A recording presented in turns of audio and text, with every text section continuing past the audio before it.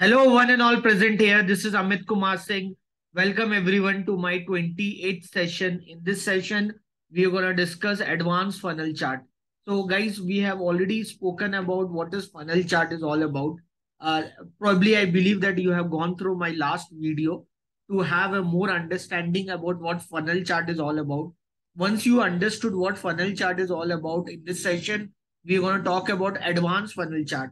So why it is advanced funnel chart, you can easily understand once this session will end. So in this session, we're going to talk about advanced funnel chart before we try to develop advanced funnel chart, because as such, if you see in Tableau, in Show Me, there's no chart which talks about funnel or advanced funnel chart.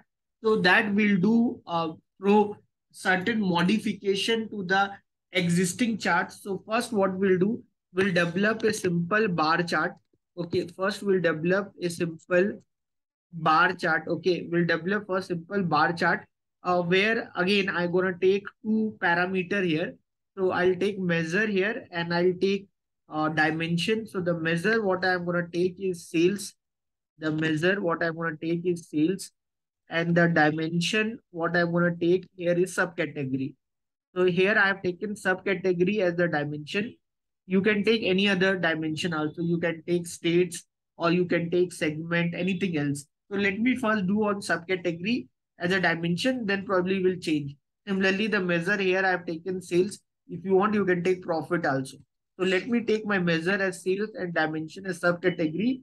We'll try to see what is the possibility of the construction of the funnel chart here. So why it is called advanced funnel chart, that also you'll understand. So you know what this funnel chart is all about. In the last video, I have spoken about funnel chart.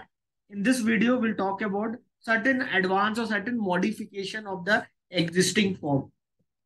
So here sheet 4 is there. Let me just change the name of this.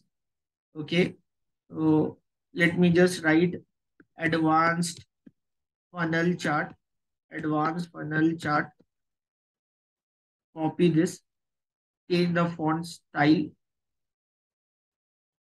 Font if you want to change, color if you want to change,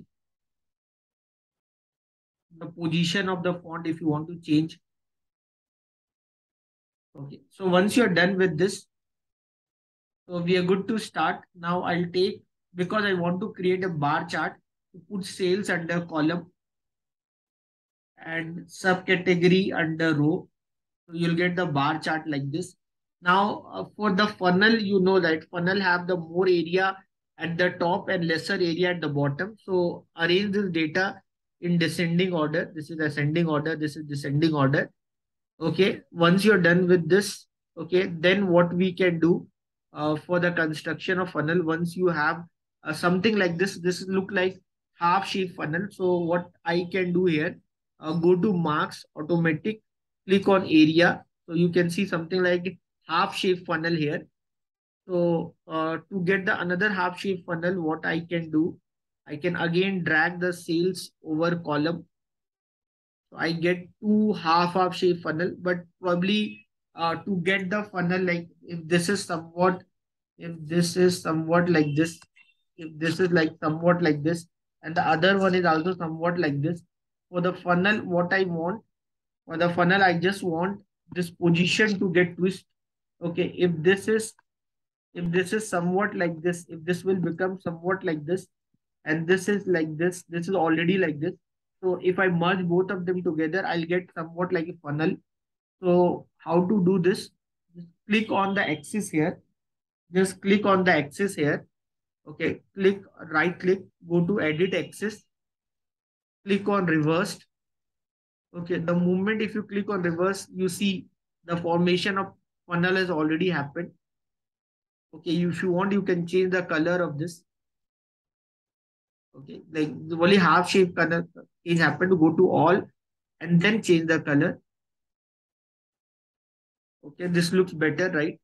So you can change the standard to entire view and you can click on presentation mode.